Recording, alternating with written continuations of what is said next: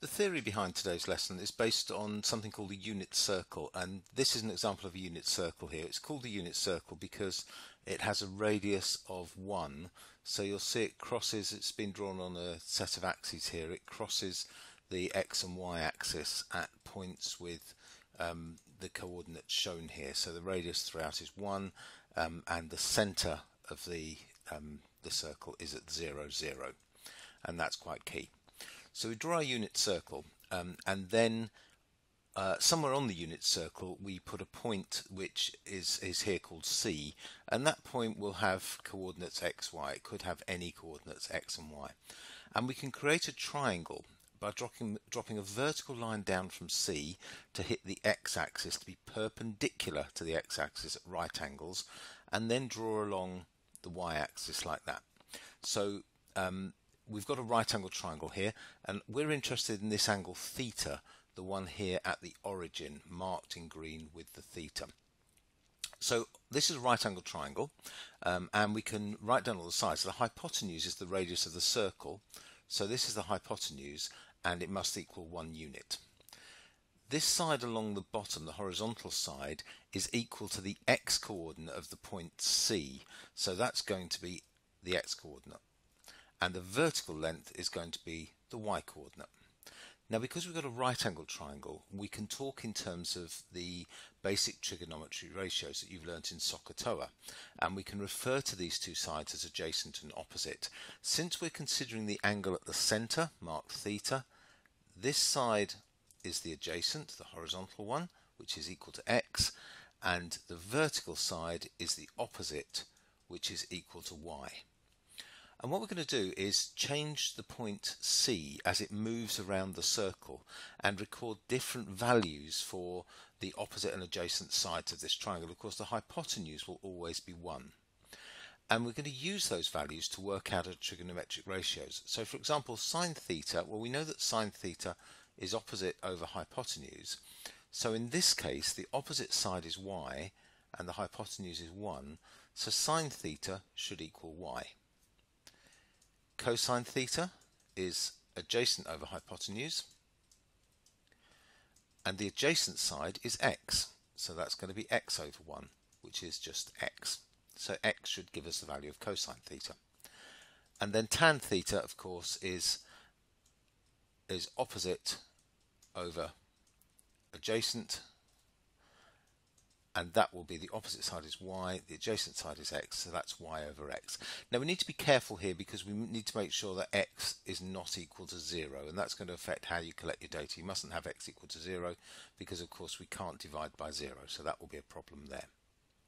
And what we're going to do is we're going to drag this point C around the edge of the circle in both directions, and we're going to get angles of theta from 0 up to 360 degrees. As we drag the point C counterclockwise or anti-clockwise further around the circle, this angle is going to increase at the centre. It's going to start off at 0 if C is at the point 1, 0. And as we move counterclockwise from there, it's going to increase past 90 degrees. It will be 90 degrees at this point. It will go up to 180 degrees by the time it gets around here, 270 degrees by the time it gets to the bottom, and 360 degrees, which is the same as 0 degrees, by the time it gets back to 1, 0. Okay, so we're going to have a demonstration of how to collect that information and then where to record it and what to do with the results.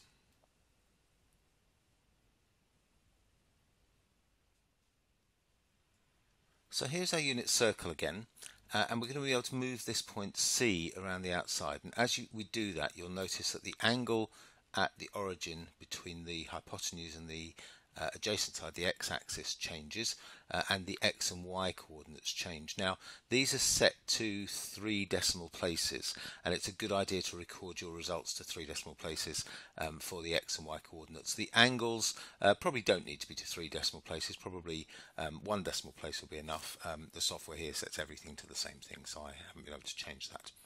Now what you need to do is to collect data at every 10-degree interval approximately, starting from about 0 degrees, but you can't actually get exactly 0 degrees, and in fact this is snapping, so it might be quite difficult to do that, but we can get a small angle and get the smallest one that you can. And then we're going to collect it every 10 degrees. Now, don't spend ages trying to get exactly 10 degrees. As long as you're close to 10 degrees, that's fine. 10.147 is okay. So at this point, we would record the angle 10.147, the y-coordinate 0.176, and the x-coordinate 0.984. So at each stage, you're going to be collecting those three values, the angle, the y-coordinate, and the x-coordinate. Then drag the point round to about 20 degrees to create a 20-degree angle. Again, don't spend ages trying to get it exactly 20 degrees. As long as it's 20 point something or 19 point something, that will probably be enough. And again, record the angle, the y value, and the x value.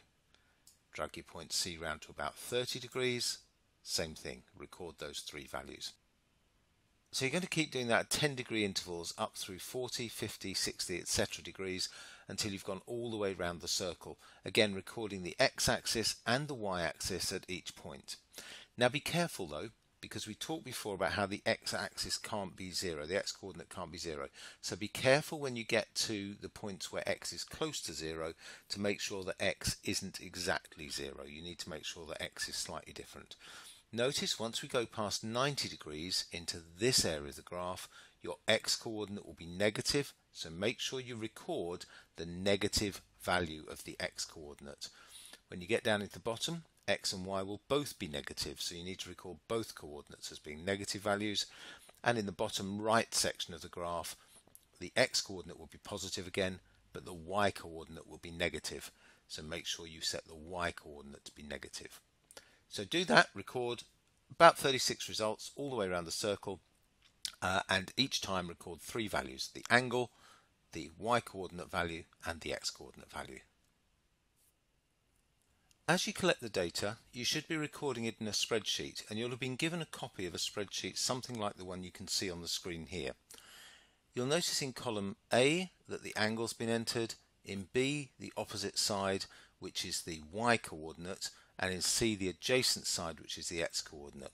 In D it's the hypotenuse, which is always 1, so that can be filled in advance. Now notice that these are given three significant figures, but sometimes the software has rounded them.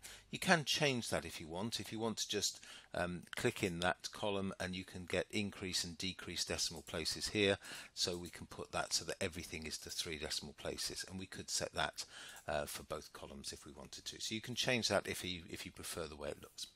And again, notice at the angle, I've recorded them at 10-degree intervals here, 30, 40, 50, but as you collect the information, retype the angle to be the actual angle you used, not the one that's given on the spreadsheet so far. So these are given at 10-degree intervals as a reminder to enter the data at that point, but type in the actual angle that you recorded on the GeoGebra software. Once you've got all your points all the way down, if we scroll down, you can see it goes down to 360 degrees in row 38 of the spreadsheet. So once you've collected all those points, you can then calculate the sine, cosine and tan of the angle using the rule SOHCAHTOA. So let's click in cell E2 and work out the sine. To tell the spreadsheet software that you want to do a calculation, you must start by typing an equals sign. Then we're going to put in the ratio for sine of an angle, which is opposite over hypotenuse. So click on the number for opposite, the division sign is the forward slash, and then click on the hypotenuse in D2. So that's B2 divided by D2.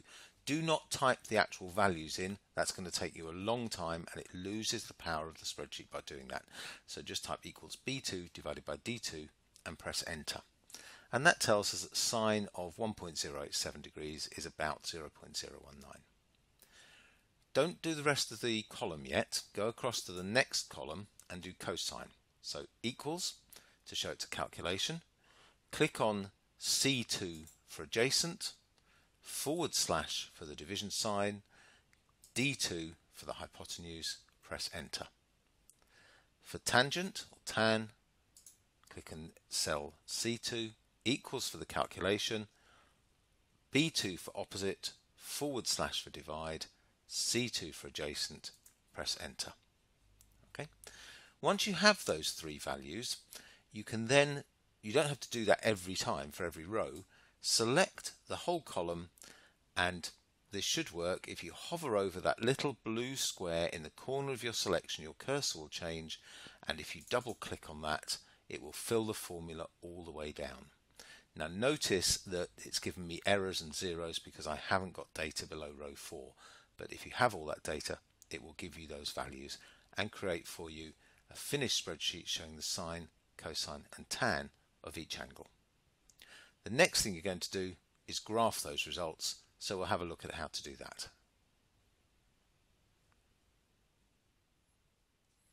So this spreadsheet shows a completed set of results now, with the angles starting at 1 and then 10, 20 and going all the way down to about 360 degrees, and for each one we've recorded the opposite side, the adjacent side and the hypotenuse side. Okay, and then we've used the formula that we showed before to calculate sine, cosine and tan. The final thing is to create the graphs of these functions. Now before you do that, just check that you've got the negative values correct in columns B and C. So we talked before about how when the angle got above 90 degrees, the the x coordinate, the adjacent side, will become negative. So make sure it's negative then until you get up to 270 degrees again. And the y coordinate will be negative once you got above 180 until you got to past 360. So make a note to just check those and make sure that you've got them negative and positive as they should be.